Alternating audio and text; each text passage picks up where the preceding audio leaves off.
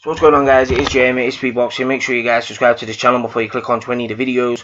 Also comment below in the comment section if you guys have any opinions on what I'm saying in any of the videos. Like always, it is appreciated if you guys could drop me a quick sub or two on my channel. So Joseph Parker retains his WBO heavyweight title and defeats Hughie Fury in Hughie Fury's backyard of Manchester via majority decision, 12-round majority decision. The judges scored it 114-114, and the two other judges scored it 118-110. I had the fight to Hughie Fury by a round or two, but if Joseph Parker would have won it by a round or two, then I couldn't have complained because it was a close fight and it was a round or two swing either way, in my opinion. But 118-110, like, them judges were really scoring for the aggression of Joseph Parker. They must have been, because I didn't see it 118-110, not at all, and not a lot of people are happy by that. But it's what you like, really, with this fight. It was a what you like kind of fight because Joseph Parker was the aggressor. He was the one trying to initiate the fight, trying to make the fight catch fire, whereas Hughie Fury was on the back foot, using a very good fast jab and using lateral movement to frustrate Joseph Parker, tying him up when he tried to come on the inside.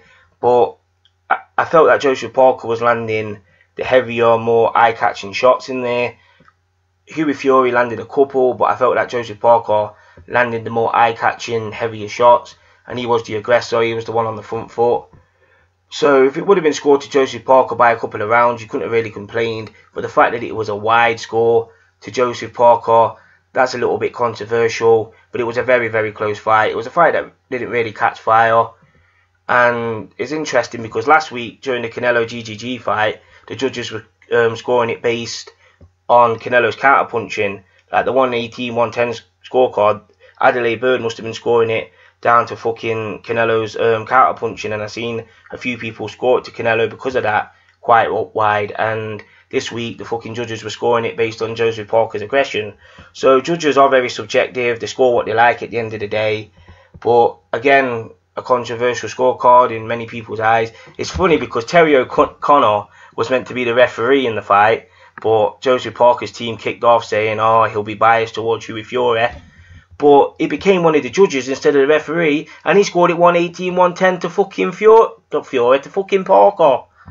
I just find it hilarious. I just really do. Like, at the end of the fight, fucking, when they said 118-110, like, you could see Hughie Fury and his team light up, like, as to say, oh, we've won it wide here in our own backyard. And then fucking when they said, and still are the faces, they just totally dropped. Like, I feel bad for Hughie Fury because I felt that he tried to give it his all in this fight. And it was a very close fight in which he could have won. Like, it was a very close fight. It could have gone either way. But on the scorecards, it didn't seem like that at all. Like, 118-110, that means they scored the fight 10 rounds to 2 in favour of Joseph Parker. But yeah, it was a fight that didn't really catch fire, and Joseph Parker's still the champion. What does he do next? Does he wait for Wilder and Ortiz to fight the winner of that fight, or does he go after Anthony Joshua? It is what it is. Comment below in the comment section.